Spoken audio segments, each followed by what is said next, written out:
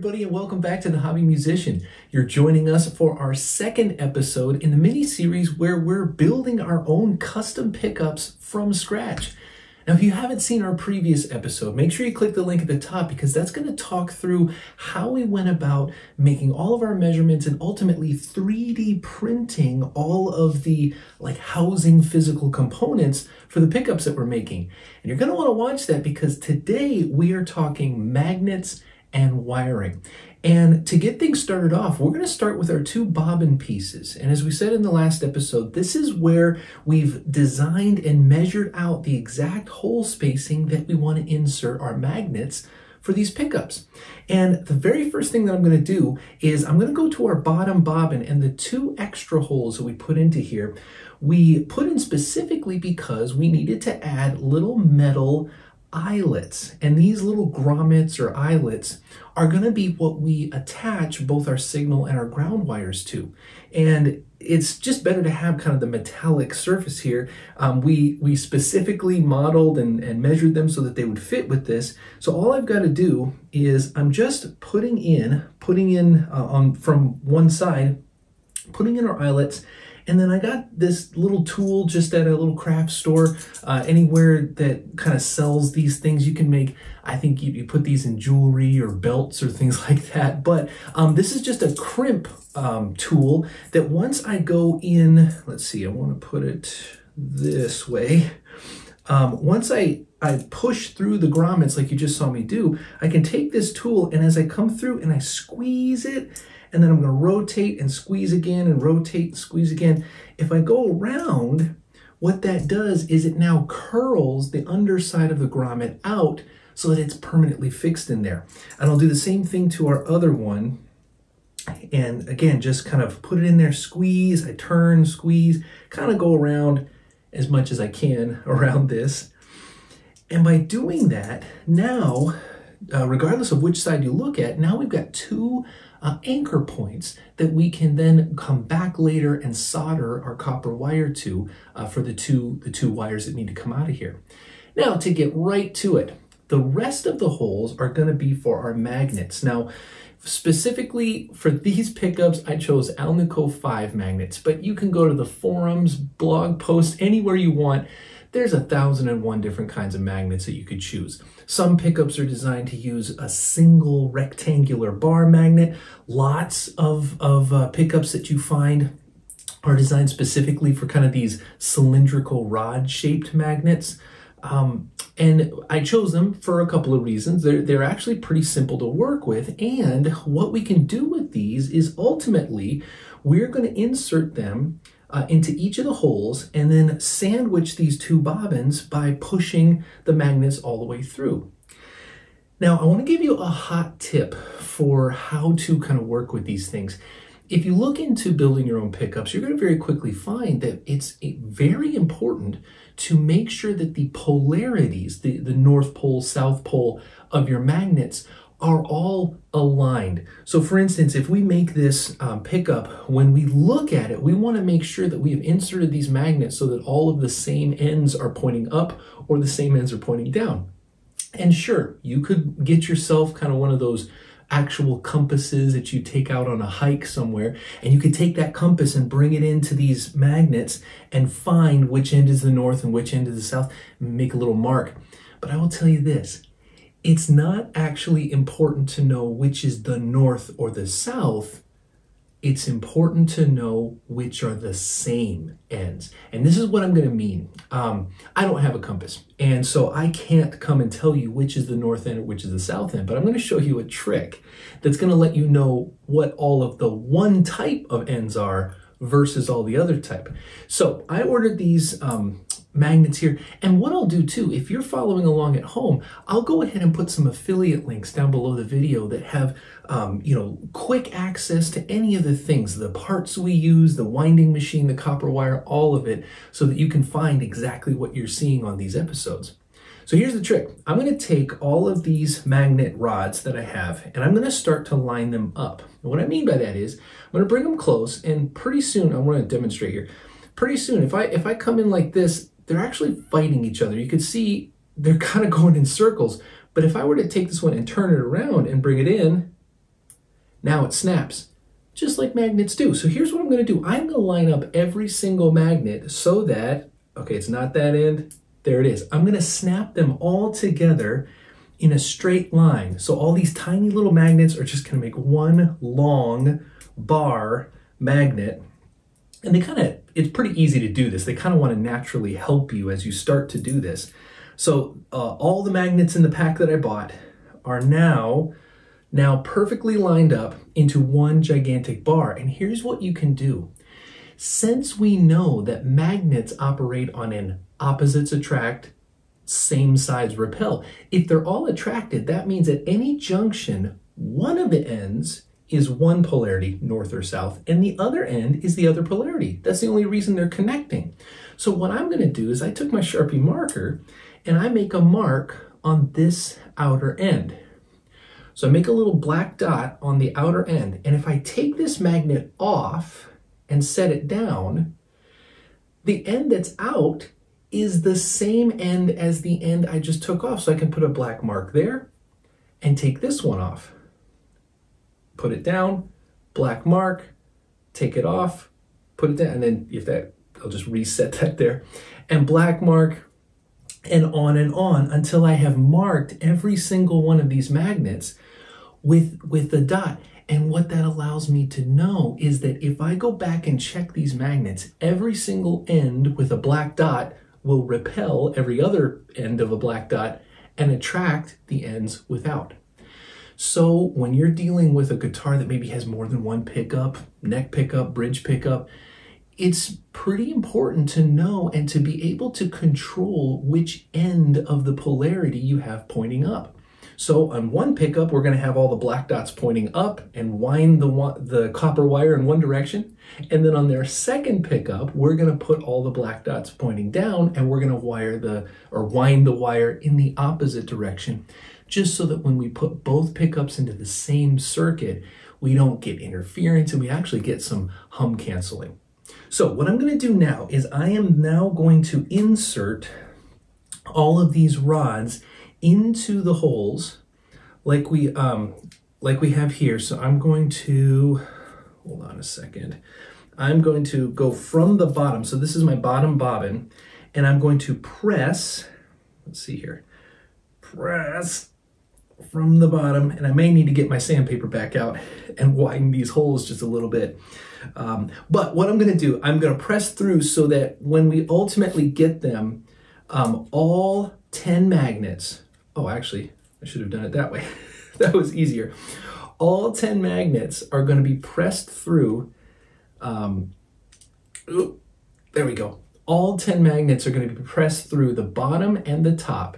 And we're going to have everything lined up just like this. And then I'm going to come back and put a touch, just a drop of super glue on the top and on the bottom so that they hold themselves in place. So I don't want to get halfway through the wind and one of the bobbins falls off. So I'm going to cut the camera, get everything switched back up so that you can then start to see how we're going to wind the copper wire. So the next time you see me, I'll have these magnets placed in there and we'll be ready to wind these pickups. So, all right, I'll be back in a sec. Okay, everybody, welcome back, and welcome back to this unusual camera angle for our channel. We're all set to now do the second part of this episode, which is wind our pickups with the copper wire. And I want to give you an overview of what we got going on here, because I know a lot has changed since a second ago. Essentially, what I've got is I made a couple wooden stands where I was able to attach and make a mount for my spool of copper wire. And you know, this is 42 gauge copper wire, which is a very common gauge for a lot of pickups to be wound. It's incredibly fine. So for some of the other things that I'm going to explain to you, I'm actually going to put up photos, because I realized as I was working on them, there was absolutely no way it was going to come across in a video. So we've got our copper wire. Now on the second wooden mount you see here, this is our little hand crank winding machine. And this particular one was about like $30, $35. You can certainly get motorized ones, ones that have, you know, really intricate controls with speed controls and all this kind of stuff. But one of the things that I really want to emphasize is if you're in this to just try your hand at making some pickups. Putting, you know, 30 bucks into a hand crank machine, and on the front here, I can see it just has a counter. And as you go, it counts. Every one crank of the handle is 8 rotations. So you can kind of get pretty high spin numbers with, you know, relatively moderate cranks. They're both held to my table here with C-clamps. And what I've done is I've taken the copper wire, one end of that copper wire, and I've actually, it's coming off of the spool, and what I've done is I've already tied it to one of the grommets. And this is where I'll put up a picture. You can see it's incredibly fine, but that's what we need. We need to tie off one of the ends before we wind it, and then we need to wind the entire pickup, and then tie off the other end to our second grommet. Now you can see here on the face of this, it's just kind of a cardboard mount face. What I'm going to do is I'm going to bring our pickup, which has one end already, like I said, one end of the copper wire is attached. And I'm going to do just a hand crank here. I want to get a visual onto where the center of that kind of is, where it's going to spin on the center. And then I want to bring this up, and very carefully, I'm going to try to mount as close to as center as I possibly can on this. Now what this is going to do, it's just it's some duct tape, you know, white colored duct tape that I've got on there. And what this has now done is my pickup spindle is connected to my hand crank, and what I have is a very soft, this is a piece of an old cotton t-shirt that I've cut a really small strip, and I'm going to come to this copper wire, which is now running from the spool affixed, attached to the spindle, and I'm going to be able to then sandwich or hold this wire in this piece. I'm going to hold it through the piece of t-shirt because it's so fine. If I'm going to very, very lightly put a little bit of tension on this wire so that it holds it straight. As this turns, I want that wire to be held taut so that as the winds go around, they're tightly wound. If you let this loose and floppy, you're going to have all kinds of wasted space in there. So just to give you an idea, really carefully here, I'm going to reset my counter. So I'm right now getting ready to start counting. You can find all over the internet, there are tons of people with tons of different opinions about how many winds a pickup should have. There's even differences between if you have a neck pickup versus a bridge pickup. But honestly, anything in the range of about 5,000 winds to 10,000 winds, you're going to find these companies producing pickups. For me personally, in this project, I want around a 7,000 wind for my bridge and an 8,000 wind for my neck. So this one, I'm going to try my 7,000, and if that works, I'll do the other one off camera. But that's what my counter is. Now it's reset to 0. So now as I start to crank, I can keep count of how many spins of wire have been placed onto our pickup. So just to give you an idea, I want to just carefully, I'm very lightly holding it here, and I'm just trying to slowly, gently do a few winds. Now what I want to do, I want to get about 10 to 15 winds. I'm going incredibly slow right here at the beginning, and we'll talk through kind of the rest of the process here in a second. But I'm just trying to watch that, yeah, everything, I want to make sure that I'm lined up here. The wire coming off the spool is okay. Yeah, and that's going pretty good. So, yeah, and if I look over, I've almost hit about 10 winds. Yeah, this is good. I just want to get a good start, and you can start to see, so now I can take breaks. I can leave the t-shirt there hanging on the copper wire. As you're winding, if you're doing this, you're actually going to see me. I'm going to switch over to a time lapse. I'm going to pop in some AirPods and just listen to some music, because you do not want to go super fast. You want to go at a decent, reasonable pace, because you need to feel in your hands. Sometimes the copper wire comes off the spool, there might be a twist or a turn in it, and it might bump or worst case scenario, it might snap. And if it snaps, you got to cut off the wire and start over. You need one continuous wire for the entire pickup. So that's why I recommend, if you have a number in mind, I want to hit 7,000. So I'm just going to put on some music, and slowly every few hundred turns, I'll pause. I'll maybe shake out my hands, look at it. You'll see me, I'll probably use one eye, because sometimes I can squint one eye and I can see the wire better. But that's what I'm gonna start to do here in a second. I'm also gonna come back and I'm gonna put some more tape. I'm gonna put a piece of tape that goes around the edge, all four edges towards the mount. That's gonna help shield and protect from accidentally getting the wire going behind the bobbin.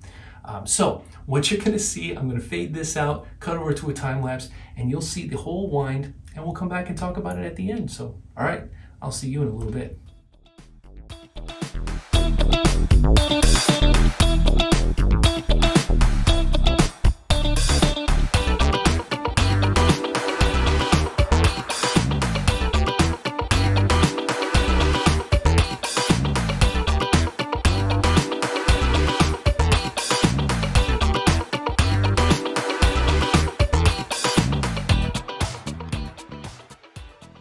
There you have it, everybody. We are officially done.